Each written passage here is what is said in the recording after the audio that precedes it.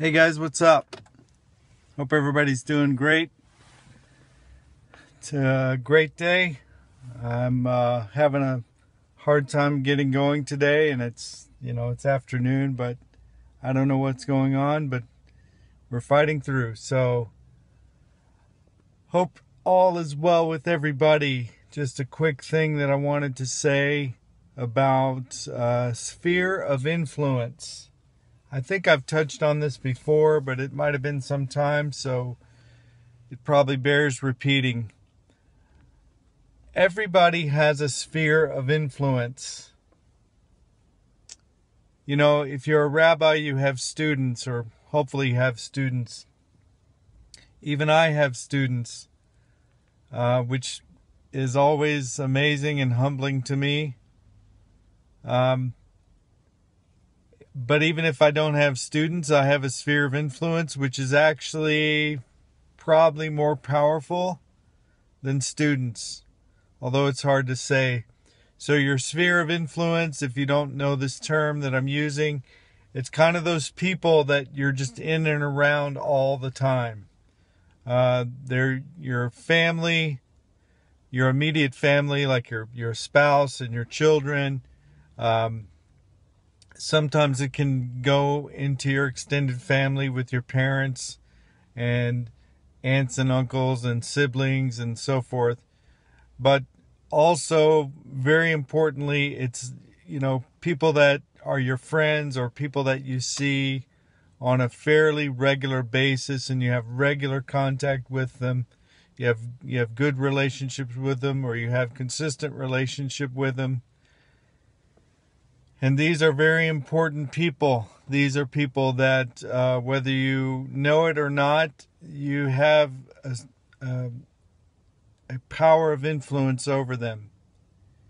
You have the power to use your words and your actions for good most directly in these people's lives. And then indirectly, from them, they have a sphere of influence, and it's a beautiful network, kind of almost like the Sphirot. And so we need to be aware of this. Hashem should increase our awareness of this, because whether we like it or not, or appreciate it or not, or for good or for bad, these people will listen, they will watch, they will understand. And that's why it's so important to speak truth to power, speak love, speak life, happiness. And even if you're frustrated or you're upset about a situation, I wouldn't tell you not to speak about it.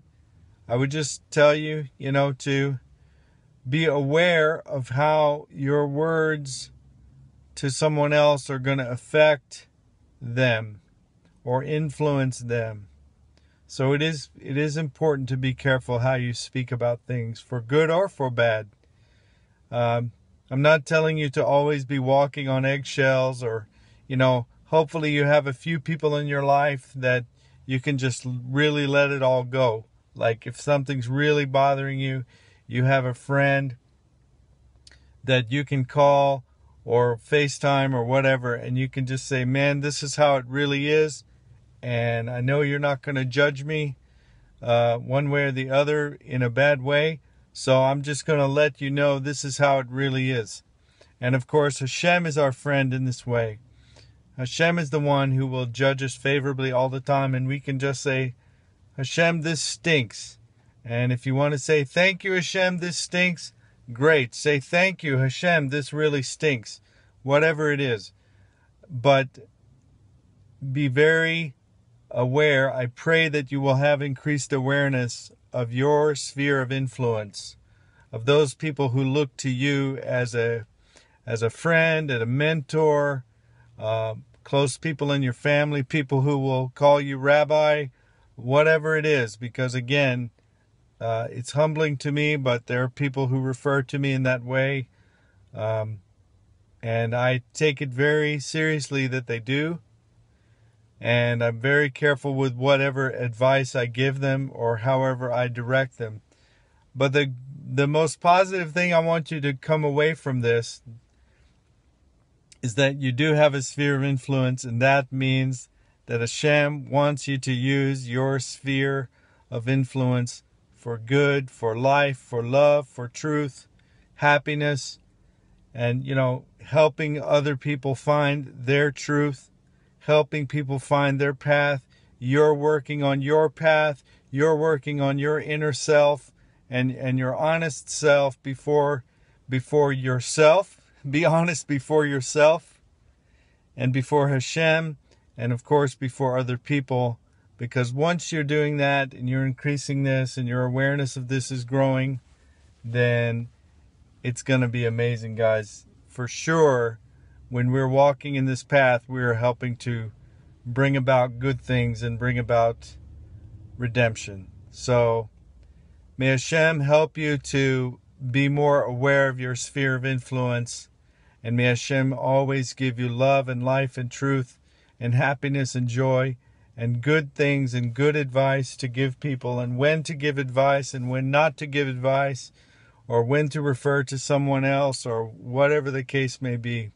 Because He gives you this sphere of influence because He loves you and He trusts you. So it's a beautiful thing. So enjoy it, and may your awareness increase.